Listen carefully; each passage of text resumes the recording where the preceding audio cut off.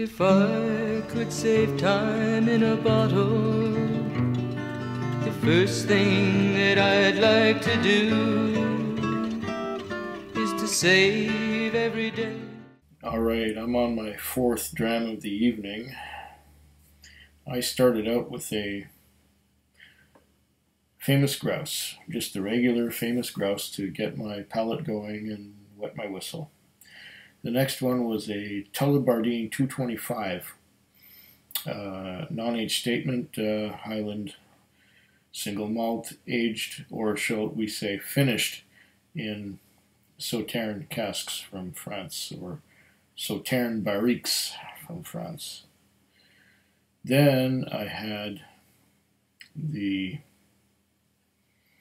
Gordon and MacPhail Mortlach 15, which didn't really do much for me when I first opened it, but now, after 3.5 months or so, it's getting better. Another one that was, well, shall we say, hyped by so many people, so many different reviewers on YouTube have said that this one is the cat's ass, this one is special, this one is great. Then when I opened it with my typical neck pour, I thought, meh, it's not anything near what these guys say it is. But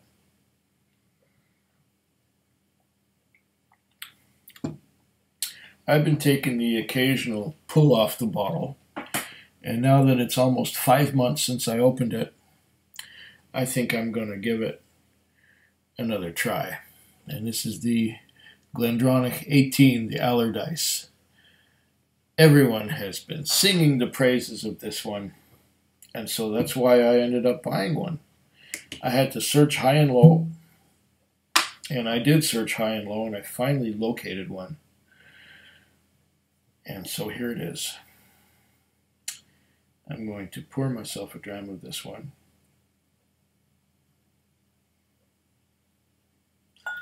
GlenDronach is known for sherry. The GlenDronach 12 is fantastic. It's probably one of the best entry-level 12-year-old whiskeys going. Amazing. There's also the GlenDronach peated, which I found quite nice. It had that sherry, but it also had the peat to balance the sherry, which I thought was just beautiful. Now this one is their sherry bomb. This is a 2017 version of the 18-year-old.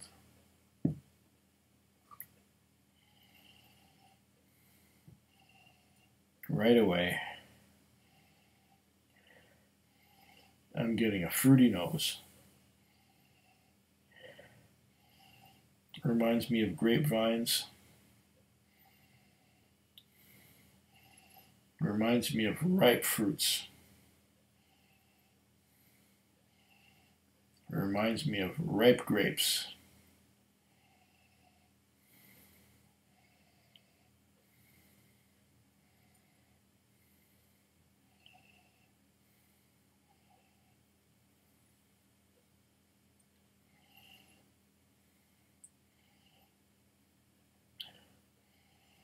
Now I'm getting something malty and some wood influence.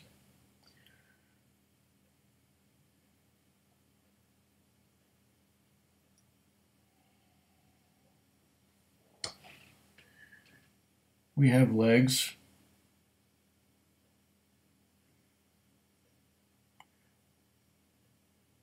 They move slowly, meaning that it's quite viscous. It's bottled at 46% alcohol by volume. It is 18 years old. Did I mention that already? The GlenDronach Allardice 18. Oh, now I'm getting a maltiness something spicy like nutmeg. Vanilla.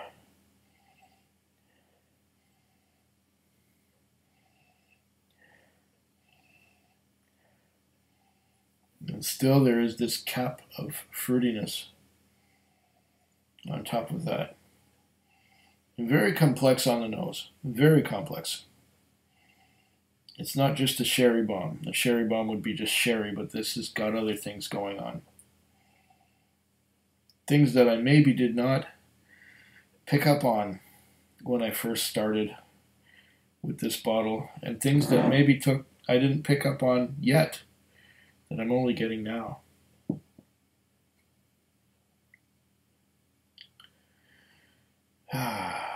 What else do I get on the nose?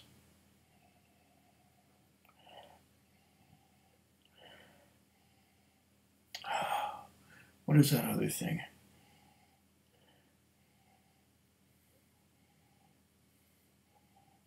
There's a bit of a citrusy thing happening. Or wait, it's something besides citrus.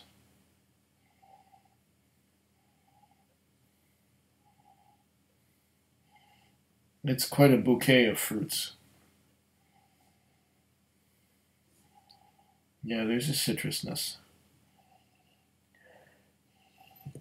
I'm getting this strange melons. I'm getting melons.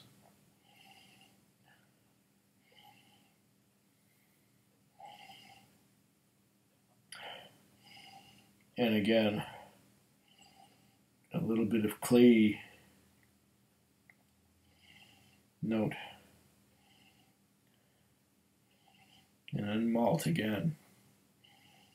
This is this is very complex. It's changing as it goes. I get different things almost with every sniff, which is probably why this whiskey is so highly regarded.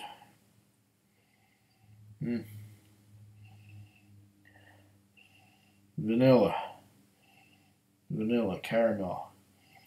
There's a little bit of a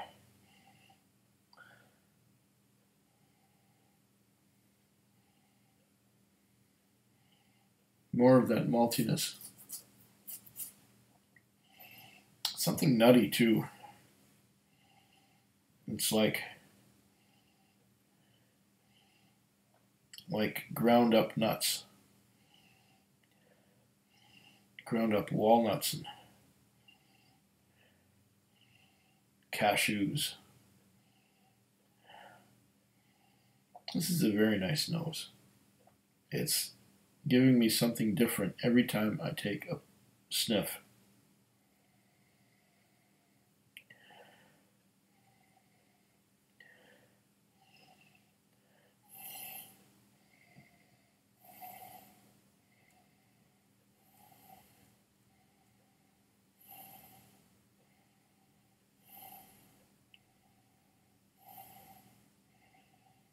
Grapes, licorice.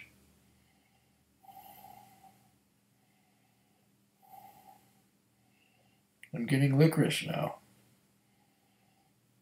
Some red licorice.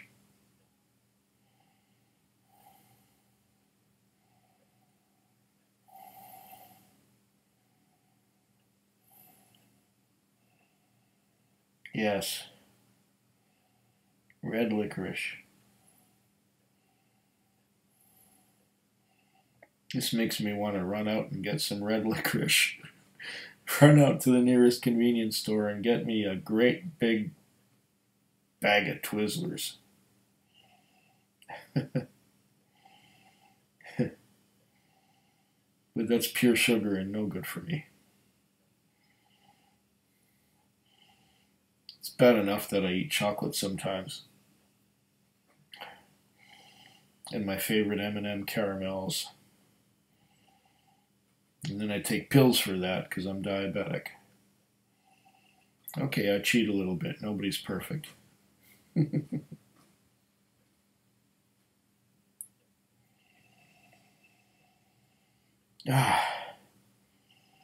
What an experience.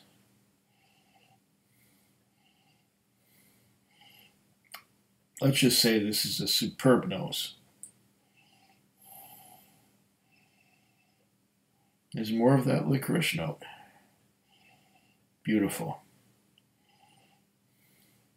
I think I'm going to taste it.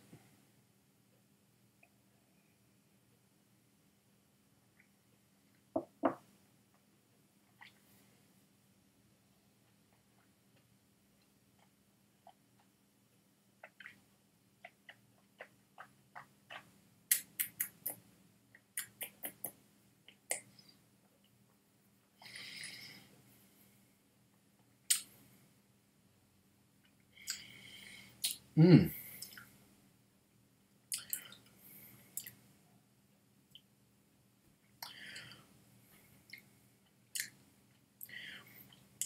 It's not a very thick and chewy mouthfeel, but it does coat the mouth with fruit. I'm thinking of those really dark grapes. Dark purple grapes.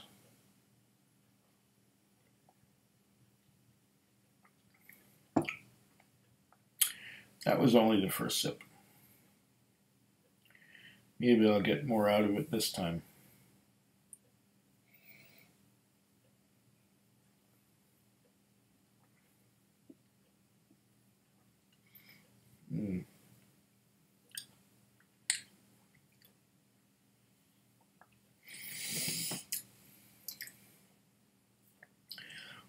There's quite a lot going on here. There's all those fruity notes. There's some vanilla underneath all those fruity notes. There's a maltiness to some extent. I'm getting some vanilla somewhere in there, but it's covered over by the fruit. Dark purple grapes. A little bit of citrus, maybe a hint of ginger. There's quite a bit going on here. I'm going to give it some water. Now let's see what water does to it. Just a little bit. Just a tiny little bit. 1, 2. 2 little drops. That should get the alcohol molecules to let go, release, break the bonds that hold the flavors to the alcohol molecules.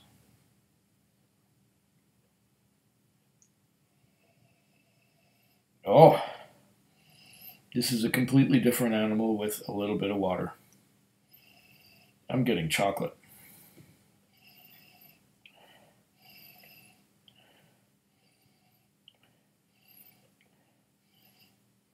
Oh, chocolate.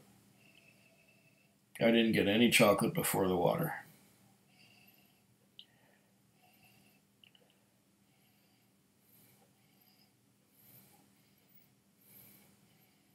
Getting berries, blackberries.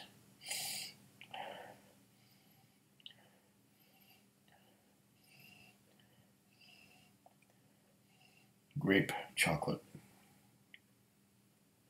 Grapes, those dark grapes are still there, but now I'm getting chocolate, what I wasn't getting before.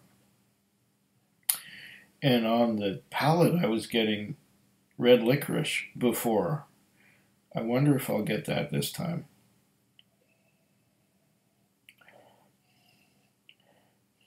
Maltiness, some vanilla.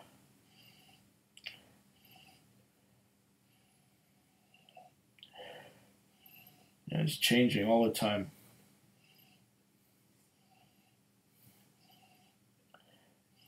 Vanilla. Custard. Oh, weird. What has that done to the flavor? What's the palate doing now?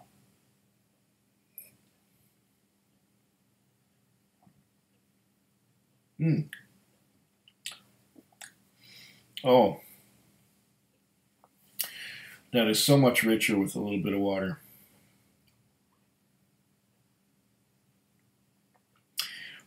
Complex. Oh man, there's a lot going on here.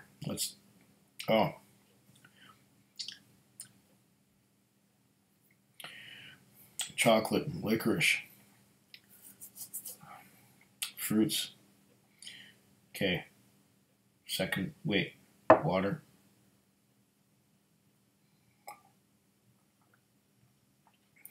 Give it another sip. Second sip. With water. Vanilla.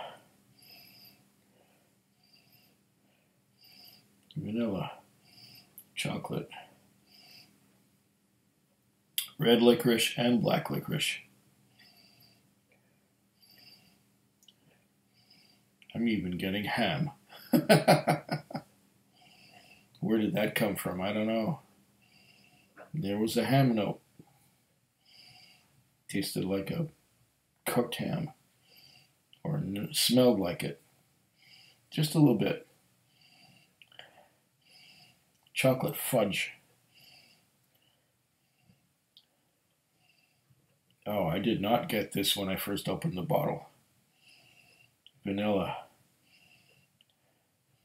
Custard. Thick custard. Chocolate again. Oh man, this is good. That's just on the nose. Okay, let's go for the palate again.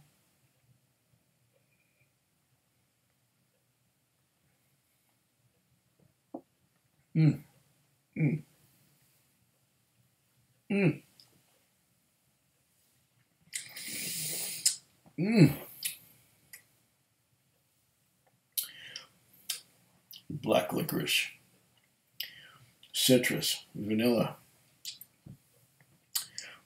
dryness. Custard.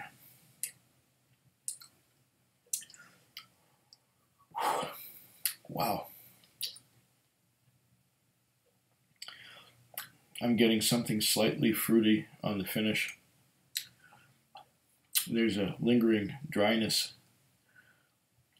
There's a lingering chocolate. Excusing me, please.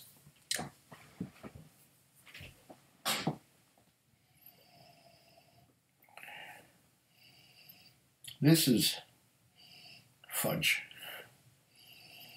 Every bit as good as the praises that everyone was singing about it. And I didn't realize until I have 1/3 of a bottle left. This is another one that you need to take your time with. You can't be rushing it. Fudge. Licorice. Red and black licorice. Custard.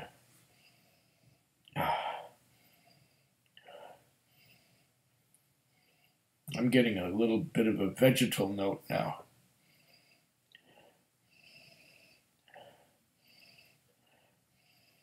And a malty note. Oh, this is amazing. And I bet you the next sip is going to be amazing too.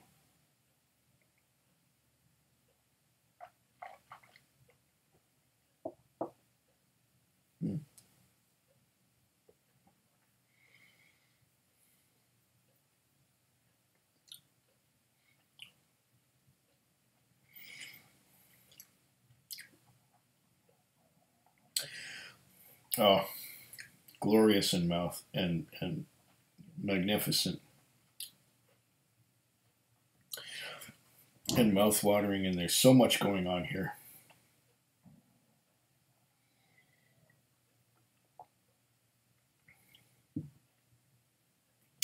This is a great experience If you can find it, get it. But it's not going to be cheap, and you have to take your time with it to get the full benefit. I do finally recommend this, even though it didn't wow me when I first opened it. It needs some time to open up. That is just lovely. That is a beautiful nose. I wish I could convey to you, or I wish that I could make you smell this the way I'm smelling it right now. Without any further ado, Slanchava. Food Quig. Food Quig. Food Quig. Food Quig. Food Quig. Yeah.